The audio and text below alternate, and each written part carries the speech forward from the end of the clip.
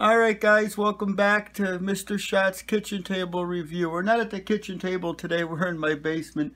But just want to go over this with you guys. I got the Yong Hang air compressor. I'm sure everybody's seen it. It was in the air guns. But I had my disc blow the other day.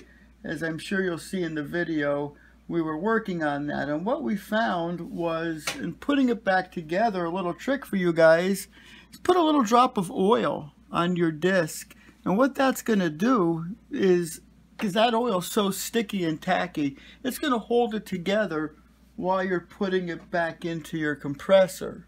And once you have it in all the way, it'll seat and hold together. But a drop of oil is going to go a long way. And I recommend picking up some extra discs. I know it came with 4 of them, but I found them very inexpensive. I just ordered 50 of them on eBay, free shipping, $8. You can't beat it. You could get all the parts for these on eBay, very, very inexpensive. So guys, check it out. You know, the Yong Hang compressor, well worth the money. Again, put a little drop of oil on when your disc blows. It's gonna happen, it's inevitable. It's not a faulty machine, but they do break, and they're very inexpensive. Very, very simple fix. A few minutes, you'll be back up and running, enjoying your air gun once again.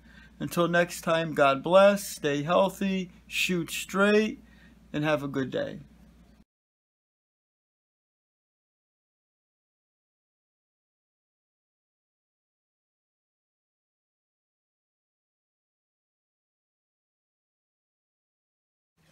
Alright guys, it comes right out of here and it goes right back in there where it came out of.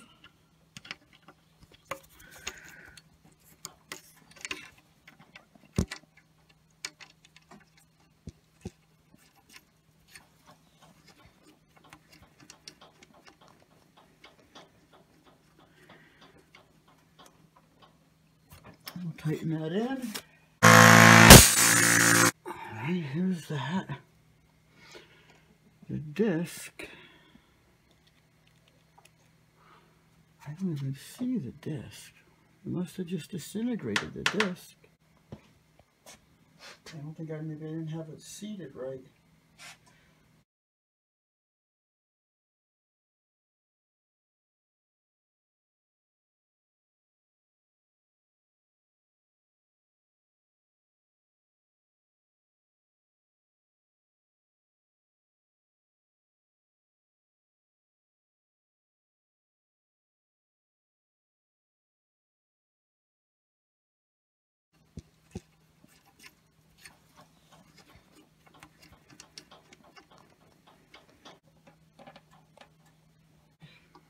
Put in our bleed valve.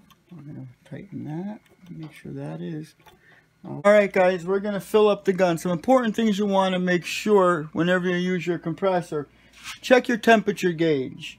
Right now we're at 20 degrees Celsius. We're nice and cool. You don't want the compressor to get hot. Make sure you got good water flow.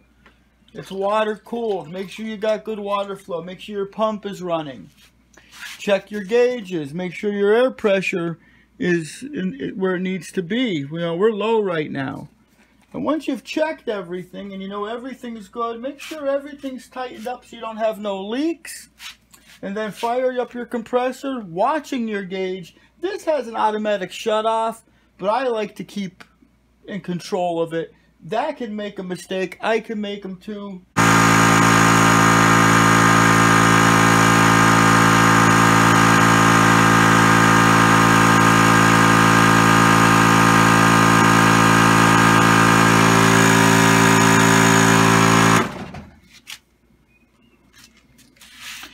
Now another thing guys, when don't ever just go pulling this out. You gotta bleed your lines. You go pulling that sucker out, man, you could really hurt yourself. You can knock an eye out. You could cause some serious damage. And we don't want to lose eyes, fingers, or toes. So we're gonna just bleed off everything. Once we've bled all the air out of the lines, it's safe to pull it out. I like to put my probe right away. I know some people, they'll leave them hooked up. I don't. These are very important. Today we're going to do some I don't know, maybe some bear hunting. What do you think? Wait till you see the bears I have in mind.